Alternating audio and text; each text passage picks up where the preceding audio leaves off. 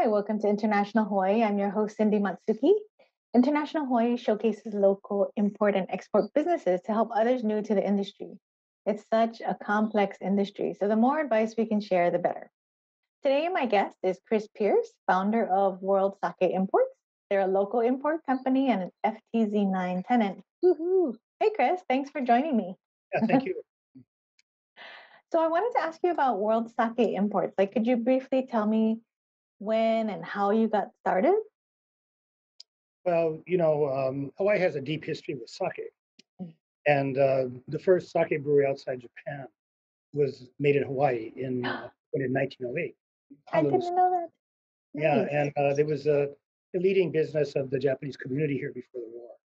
And after the war, it started up again, and they were lucky enough to have a amazing uh, technician, research technician, come from Japan to help them learn to make sake again. Hmm.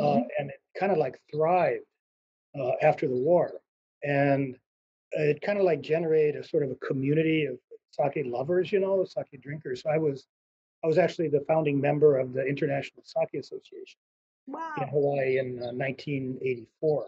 Was when it started, and through that I got to know Nihei-san, and we would have events and we would bring sake back from Japan, and we would enjoy it, and think it was great. But we could never get sake like that in Hawaii. Uh, Mm. the regular importers at that time, they just weren't doing that kind of sake here. They would usually ship it to LA in an unrefrigerated container, and it would stay there in an unrefrigerated warehouse. And by the time it got to Hawaii, it was in bad shape. And then Oh. it would just sit in a warehouse here. So we just, sake is quite delicate, so you can't treat it that way. Mm. And so I kind of got the idea to just start bringing some sake in here because we couldn't get good sake in Hawaii. I didn't have a big business plan. It was more for personal reasons. I just want to bring more in. So that's kind of how it Yeah. started. Yeah. But I think we registered as a company in 1998, and we brought our first shipment into Honolulu in 1999 for Wow. I think it was for a moon viewing party that we had at the Japanese consulate here. So that was Hmm. kind of the kickoff. I think our first shipment was maybe 60 cases or Huh. so, and these days we probably move around maybe 3,500 cases a month. So the 60 cases, did that come by air? No, it can't. We shipped it by sea, and Wow. at that time we probably started with FTZ at that time. I'm Oh. pretty sure they were our first. They were there for us, from the very first shipment. And so we brought it into the FTZ, and although they don't have refrigeration, they do have a cool area, quite cool Hmm. because of the refrigeration. So that was good. And Hmm. yeah, we couldn't have started here without the foreign trade zones. We're very grateful to them. Oh, that's awesome. That's Mhm. great. Um, how did you navigate just the importing when you first started?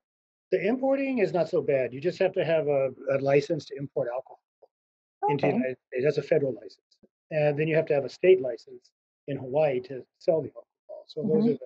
the two things that are required. But on the Japan side, it's hard because the exports, when sake is exported to Japan, documents have to be filed with the National Tax Administration because taxes are assessed to sake brewers in Japan. They have to pay an alcohol tax, but Wow. that's waived when it's export. It's kind of like an Oh. inducement. So Hmm. all that paperwork has to be done, and all that tax deferment has to be calculated. And it's not the kind of thing you can do yourself. You have to have an agent in Japan to do that. So we do have a very good agent in Japan, and sort of a family friend, and they took that part over. So we were able to do the Japanese side quite well, and the U.S. side quite well. And we had been introduced to the brewers by the wife of Takao Nihei, the brewmaster I told you about earlier, who'd become a close friend. And so when we said that we wanted to bring good sake in Hawaii, she said, "Okay, I can make some connections for you." And she did, and she connected us with a few of the most famous breweries. And I guess it's just you know how it is. If you have a introduction from someone that is respected, it goes a long way. So that's what helped us connect with the breweries that we represent now. That's amazing. And so the technician moved to Hawaii from Japan? Yeah, it's an amazing story. You want to read more about it, you can go to the Hanaho website. They have this issue has an article about it. There's even a video Oh, about it. perfect. But yeah, he was the one that was appointed to go to Hawaii in 1954 because after the war they just couldn't make the sake well anymore. Too many of the people that had worked in it had retired. The equipment hadn't been used for a long time. And sake means working with microorganisms, and so starting everything from scratch wasn't easy, and they couldn't make good sake here. And Hmm. so they brought Nihei-san over to be their consultant. And when he got here, he just couldn't believe what terrible shape things were in. And Wow. he wasn't confident, that he could solve all the problems, but it's amazing what he did. And he was the one that developed the kind of techniques for making sake from California rice that were later followed by the big Japanese breweries when they went to California. And he had lots of innovations that he did so that he became famous in Japan as a research Wow. technician. And it was actually, given a big award and everything. And so, yeah, that was, that sake was such a big part of Hawaii in those years, and it still is today. Mm. Hmm. Hmm. Wow. Did a specific sake company bring him over, Yeah, or was it Honolulu the Sake Brewery. industry? It was just Oh, there was just okay. at that time after the Just that war there was one. only one that started up after, only one that was big enough. And during the war, they had made shoyu, they made miso, they made other Hmm. things just to keep Hmm. going. But Hmm. after the war, they wanted to get right back to sake, and they make it on a big scale. They were selling a lot of it, and not only in Hawaii, but they exported to California too, and sold a lot. But Wow. it was a big business, and so they needed somebody that could really do Hmm. it on a large scale. Hmm. Okay. So you found your suppliers from your connections, and then how do you find the buyers? Like who are you selling your sake to? Mostly to restaurants, in our case. Restaurants. Although because of COVID, now we're respecting the stores a lot more, the retail stores, because so many more people are, drinking at home Oh now. But yeah. we started Hmm. out to be a company that would provide sake. And in Hawaii, there's a lot of Japanese-owned Japanese restaurants. I mean, you don't always find that if you go to a city on the mainland. There might be Hmm. Japanese restaurants, but maybe the owner's not Japanese. But Hmm. here, the Japanese owners were here, and they recognized the names of the breweries that we represented because they were famous. Masumi, Dewazakura, Koshino Kambai. These types of breweries were well known, you know, to anybody. And so we didn't have much problem meeting with them. And also because we were bringing the sake into Hawaii um, in a reefer container, so it was Hmm. refrigerated, and Hmm. we were selling it quickly. The sake was in amazing fresh condition, and there was no Hmm. comparison between our sake, other sakes that were available through other distributors. So we quickly established ourselves as well. Wow, that's such a great story. And how did you find the restaurants, or did they find you, or did you kind of go door to door and find? I think in sales you really have to call, Mm. and yeah, the best way we found is to kind of concentrate on the best restaurants that are respected by other restaurant people. Mm. So Hmm. if there's someone like that, then if they carry it, then others say, okay, well at least Yeah, it's and on then it's board. just word of mouth. Somebody else must be okay. So we started out with Furusato restaurants here, and they were a big restaurant group. They had 4 restaurants, I think, at that time. They still have the oldest Japanese restaurant in Hawaii. It's left. It's on Kalakaua, right at the corner of the Hyatt Huh. Regency. It's called Furusato still. It's the oldest Japanese restaurant on Oahu, as far as I know. And but at the time they had other ones too, and they right away got all the sake and put it in their restaurants. So that was the start for us. That's amazing. And then are you guys now exporting anywhere? We have offices in New York and in San Francisco and in London, and we have Wow. sales representatives working with home office out of their home offices in Miami and Las Vegas. So yeah, we've kind of expanded. Probably 85 or 90% of the sales are now outside of Hawaii because those are much bigger markets. That's amazing. And is it pretty much the same importing from Japan to these different locations? Pretty much. I mean, once we started exporting to New York, we didn't send it from Hawaii to New York. We would arrange a direct shipment from Japan. Hmm. And Hmm. that was okay. I mean, in Hawaii, you don't run into problems with, not very often. You don't run into problems with you can't get your cargo unloaded because the workers are on strike, or Oh.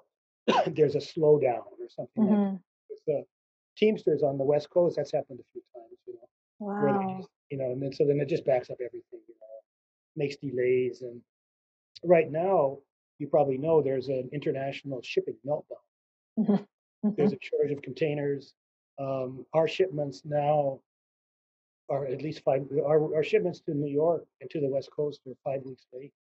Oh, that's They tell us horrible. it'll arrive, and when it actually arrives, it's like 5 weeks later, and it's probably not going to get any better for a few months. So that creates enormous problems because you have people wanting to order sake and they can't do it, and then once the shipment finally arrives, you have so many back orders that it depletes all your inventory, and you're out of things again. You know, just after the boat arrives. So Wow. that's kind of what's going on right now. But it But I hasn't mean, affected Hawaii. And Hawaii seems to be a little bit protected, because it's. I don't think it feeds into the international shipping schedule quite as much. It seems to have they go back and forth between Hawaii and Japan, mm, and so that's been fairly regular. But even so, they canceled all the April shipments to Hawaii, so there's no shipments coming into Hawaii in April from Japan wow. that I know of. Who is your shipper that ships direct from Japan to Hawaii? They consolidated recently the Ocean Network, something like Oh, that. one. One, yeah, but they're like a monopoly, and they Mm. were formed by a consolidation of three Japanese shippers. Now they're owned out of Singapore, and the service has really deteriorated. And it's not the Oh, same level of Japanese attention and service that existed in the oh, that's too bad. past. Just But any business has its headaches. and it's yeah, I think the number of shippers that will come direct to Hawaii is minimal. Yeah, that's the Maybe they're thing. the only one. I heard about one coming from Hokkaido. A ship Oh, comes from Hokkaido and brings rice and stuff huh, like that. huh. I guess there's other ones too. Yeah, but not. It's hard to find. Oh, we have a question from one of our viewers. They're asking, is your main market demographic Japanese people, or do other No, it's not. do other? Maybe in the beginning it was more that way, but Hmm. now I think it's really sake has been accepted not only in Hmm. Hawaii but in main market centers in the United States. They all have a lot of good Japanese restaurants, and Hmm. anybody that walks into a Japanese restaurant, I mean, they're kind of like positive orientation to order sake, right? If you're at a Hmm. Japanese Yeah, restaurant. So, yeah. So definitely. it's really the Americans that are driving. It has a self-sustaining momentum now, a self-sustaining growth momentum. It's interrupted by things like COVID, but normally it grows by, and it's been growing by 8, 10, 12% a year for a long time. Hmm. That's amazing. Yeah. I mean, what a great market to be in. I wanted to ask for our new importers, did you ever have any problems with your import shipments coming in? Do you have any horror stories about anything getting held up? I really haven't, That's good. I really haven't.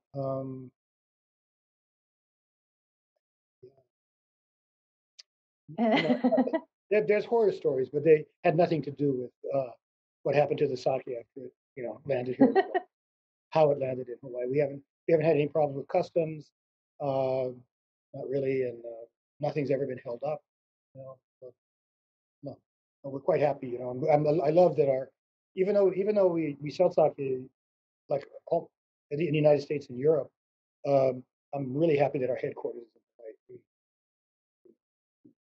That is great. So is it a growing thing in Europe? Yeah, Sake? we just opened World Sake Imports EU. Uh, Perfect timing right before the pandemic.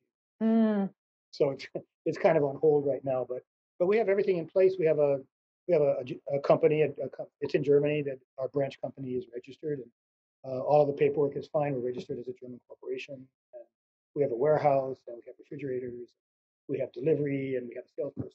So it's all kind of wow. just on hold right now for COVID. Huh, that's amazing. We are going to take a short break, and this is International Hawaii on ThinkTech, and we'll be right back.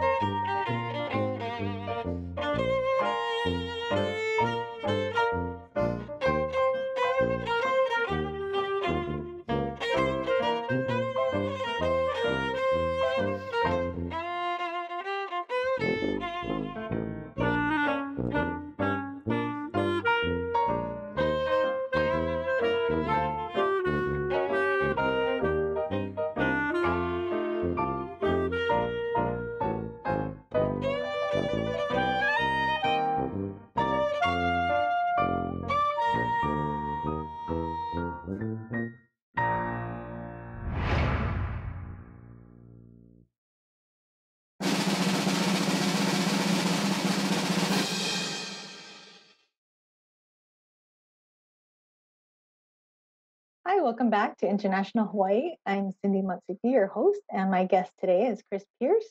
He is the founder of the World Sake Import Company in Hawaii, and we are talking about how he's established his business and found his customers.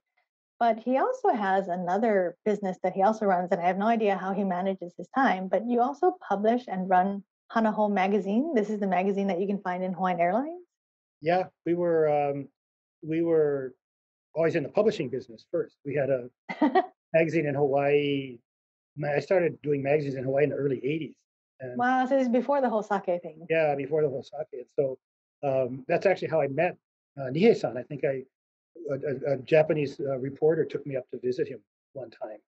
So, but yeah, I've always done magazines, and I like having. I think when you live in a place like Hawaii, which is so dependent on things that happen in other parts of the world, that it's good to have two businesses if you can somehow manage it. This was told by me by our our first distributor was on Guam for World Sake Imports, and he told me, he said, Chris, it's really a good idea to have two businesses if you can. He said, we have two businesses. We have one in Guam and we have one in Saipan. And when the typhoon hits Saipan, wipes everything out, we still got Guam. And when the typhoon hits Guam, and wipes it out, we got Saipan. So I never forgot that. And I think it's pretty good advice actually, to try to have, if you can, try to have two. hedge your businesses.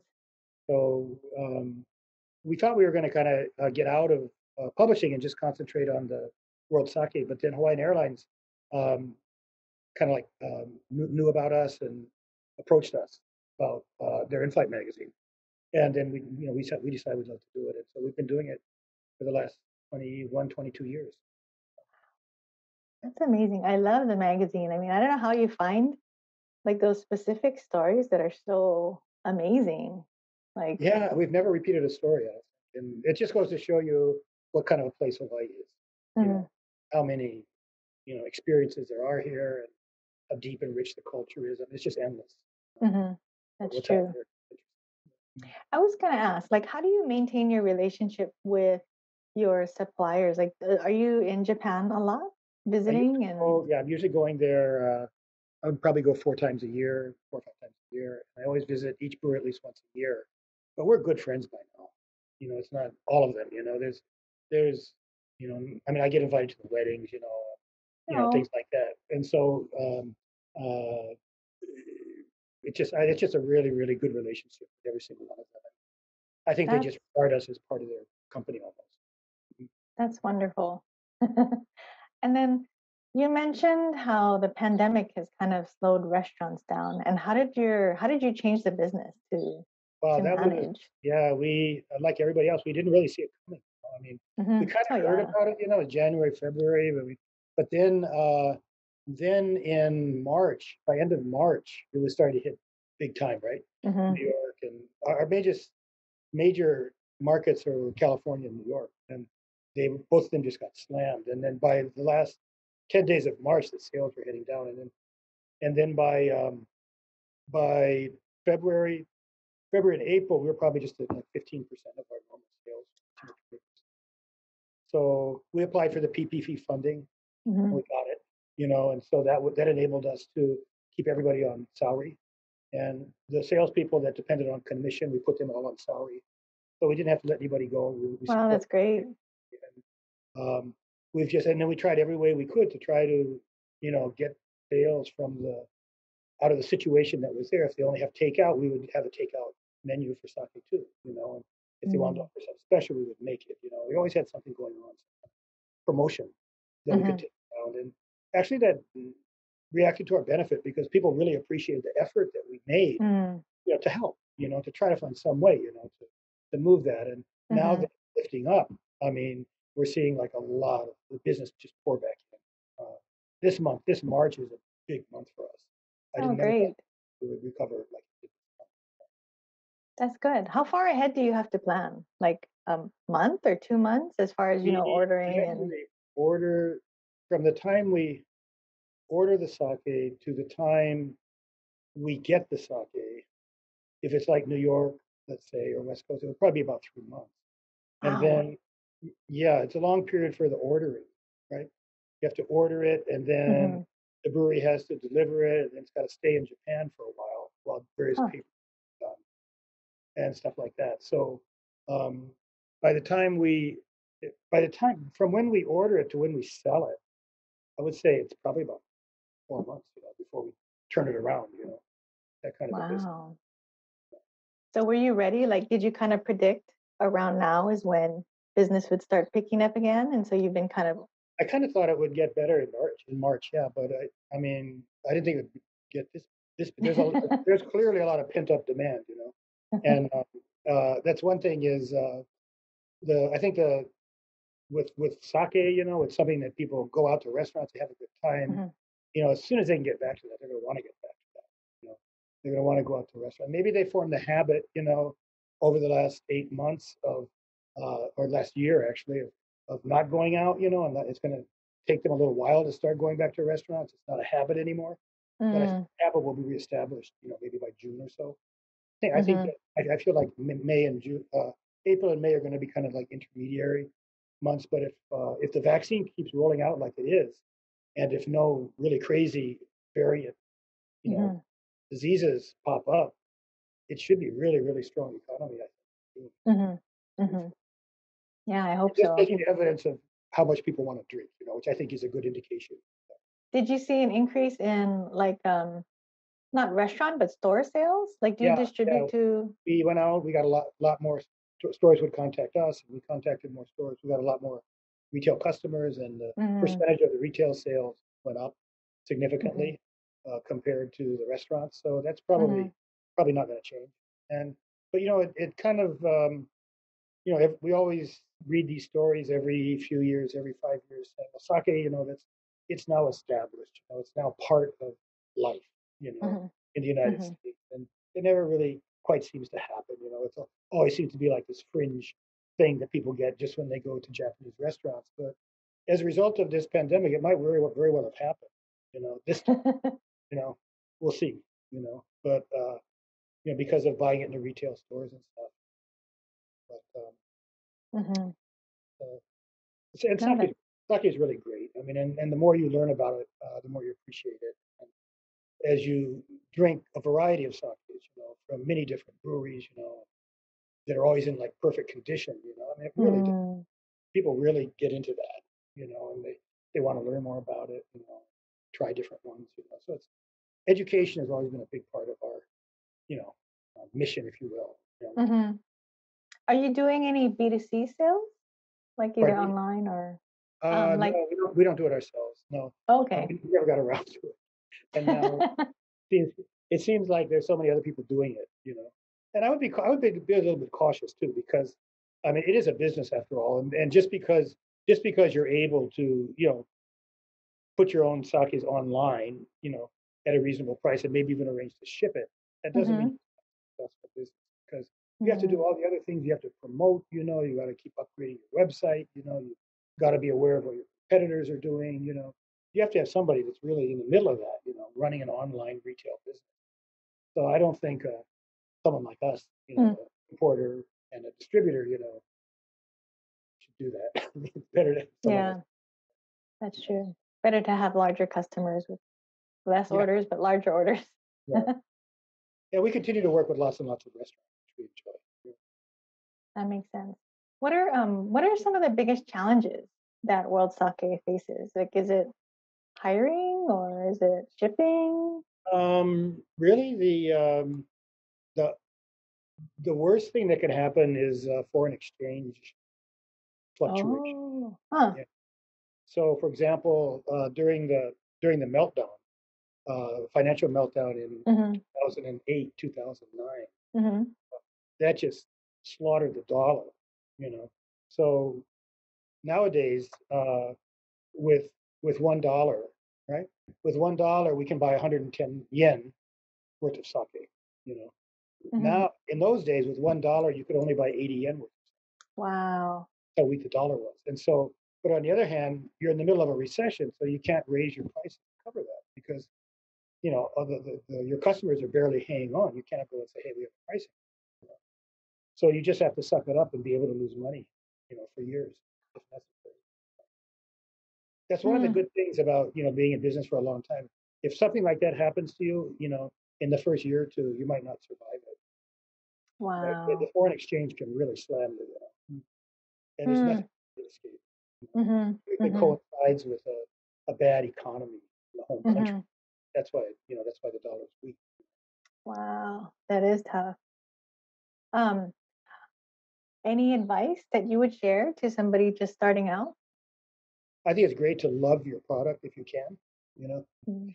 so you have that natural enthusiasm and that you like talking to people about it, share, and so every time you go visit a potential customer on a sales visit, you think that you're doing them a favor, right? Lucky you, you get to buy this great stuff that I have, It's going to make your business better. It's going to That improve makes the sense. quality of what you sell, Hmm. And I think, you want to be able to communicate that kind of enthusiasm, Mhm. Hmm. At least in the consumer area that we are in. That's great advice. I love that. Where can people find out more about your sake and your company and your events? We have a website, worldsake.com. We're very involved in the Joy of Sake. That's the world's biggest sake event outside Japan that's held every year. It's been held in Hawaii for 20 years now. It started in 2001. We couldn't have it last year because of the pandemic. It wasn't allowed, but we're hopeful to have that one. So that's an amazingly incredible sake event. Usually there's 500 different sakes, all of which you can taste if you Oh, want to. I You know, need it's to go to that. it's self-service sake, and there's usually about 20 restaurants that prepare sake at the carpet. Are you planning to host it this year? Yeah, we can't wait. As soon as the governor loosens up, and lets us have public events again, we'll schedule for sure. It's at the convention center. That's where we have it That's on the top great. floor in the ballroom. Definitely let me know about that. I'll help share the news. Oh, okay, great. We appreciate that. Yeah. Chris, I want to thank you so much for all your advice and sharing stories on International Hawaii with me. And it's been a real honor having you on our show. And we'll see you next time on International Hawaii and ThinkTech. Okay, thank you so much for inviting me. I enjoyed it. Thanks, Chris.